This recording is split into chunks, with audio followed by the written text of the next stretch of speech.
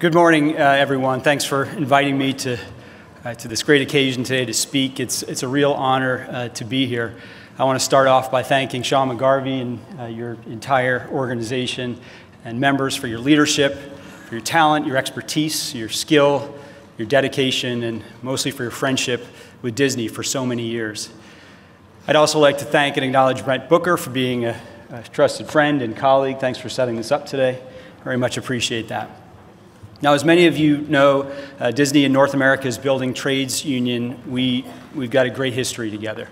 In Central Florida, you've been with us since the very beginning. In fact, the Walt Disney World Resort in Orlando, it's celebrating 50 years this year. And thank you.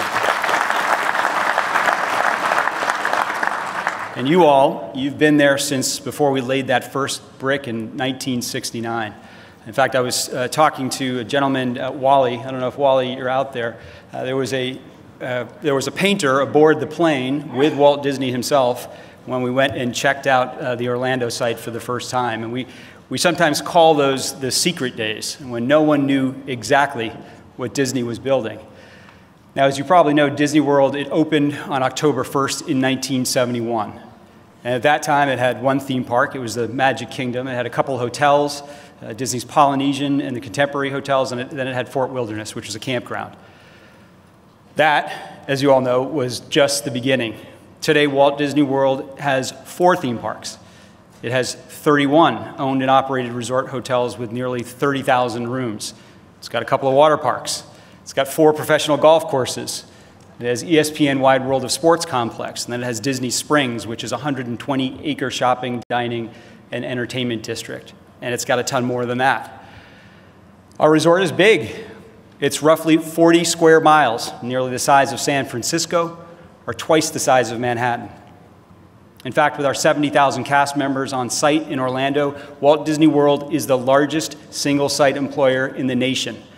That, of course, includes the 5,000 NABTU represented workers, so thank you.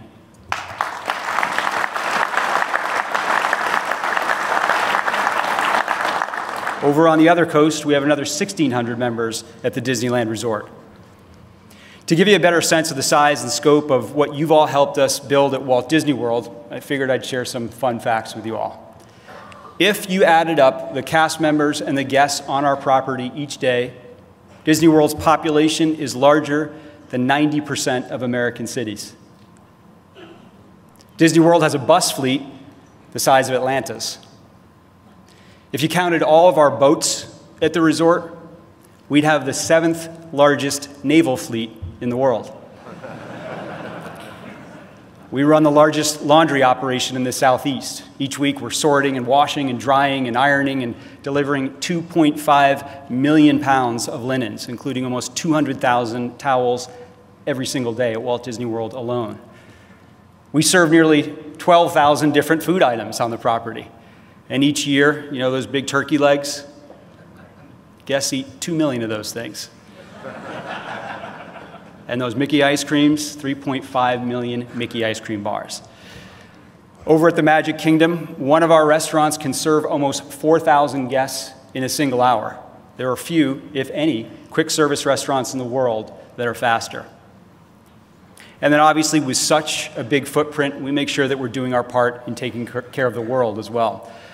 Our team takes care of more than 7,000 animals, and they share their expertise with naturalists and environmental authorities around the world.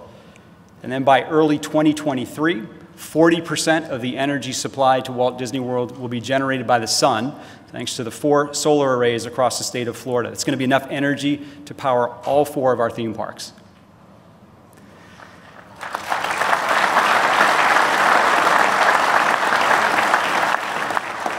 Now, these sites, both on the East Coast and the West Coast, you helped us build these places. They are truly, truly amazing places.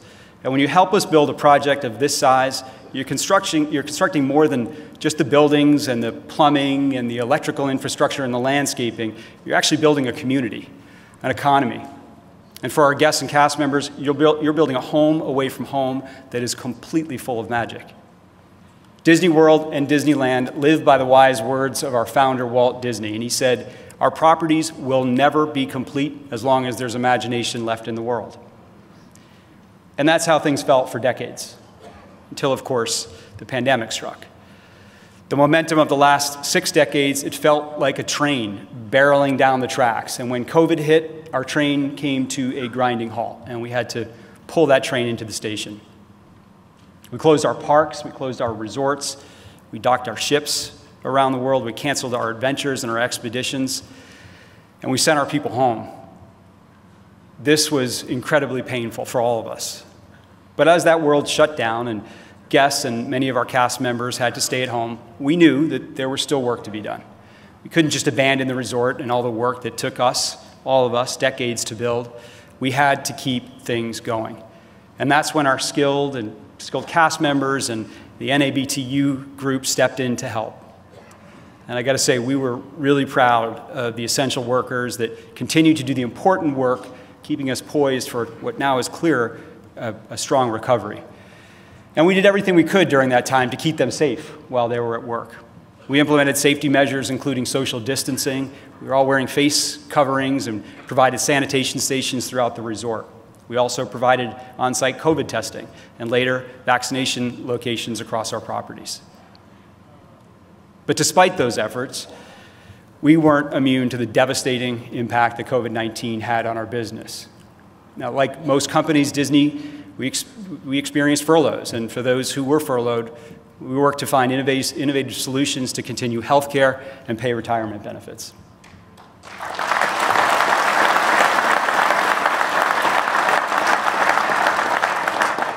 We also experienced a period of layoffs, but as business returned, we were able to hire nearly every person back who wanted to return.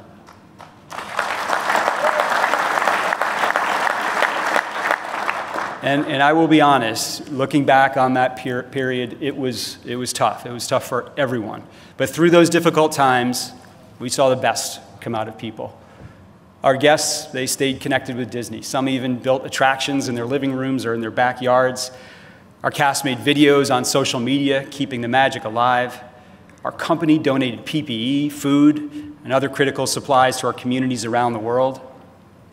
And as Disney World and Disneyland remained closed, our security cast members, many of whom are military veterans, they maintain our time-honored tradition of raising and lowering the American flag in our parks every single morning and every evening.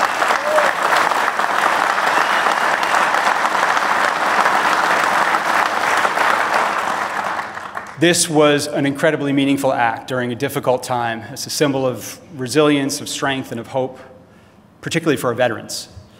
Veterans are the backbone of our company ever since the 1950s and the construction of Disneyland. And that's something that I know NABTU and Disney, we have this in common. I applaud all of you for the work that you do to help veterans transition from military to civilian life with programs such as Helmets to Hard Hats. And through our Heroes Work Here program, we're honored to provide career opportunities for active and retired men and women who have served our great nation. To date, we've hired more than 11,000 people through that program.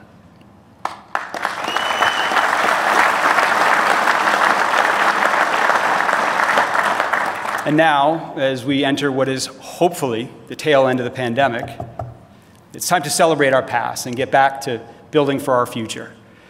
Over the past year, we've opened a new land at Disney California Adventure called Avengers Campus. And as I said earlier, we kicked off the, if you haven't checked it out, go check it out, it's super fun. We kicked off the most magical celebration in the world at Walt Disney World Resort. Disney World's 50th anniversary celebration. This is a big one, as it should be, with new experiences throughout the whole resort. We have new attractions based on popular films like Ratatouille or Guardians of the Galaxy. We have new fireworks shows in Epcot and the Magic Kingdom. And we just opened perhaps our most immersive experience ever. It's a new hotel concept called Star Wars Galactic Star Cruiser. We're also remodeling the entire front portion of Epcot. You're all very involved with that. It's a major, major project, as you can imagine. And then later this year, we'll welcome an enormous new thrill ride based on the film franchise Tron. And then we're in the midst of our annual Flower and Garden Festival. The parks, I gotta be honest, they've never looked better thanks to our talented team of NABTU horticulturists. So thank you for that.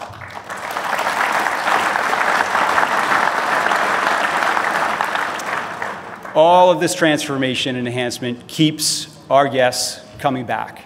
It keeps our cast members excited and our company full of confidence that there will always be a need to build new projects and tell new stories. If you haven't been to a Disney theme park lately, or if you haven't been there for a while, come out and visit. There's a lot going on. You're all part of it. And I'd love for you to see the work that the union members have done and continue to do every day to create the magic of Disney. There is nothing more valuable to our organization than having a productive relationship with our workforce and the unions that represent them. I want to thank each of you in this room for nurturing and supporting the skills and trades that are the foundation of providing millions of fulfilling careers for workers across North America, and for making dreams come true for tens of millions of guests at our resorts. I look forward to the next 50 years with all of you together. Thanks for having me today, and thanks for all that you do.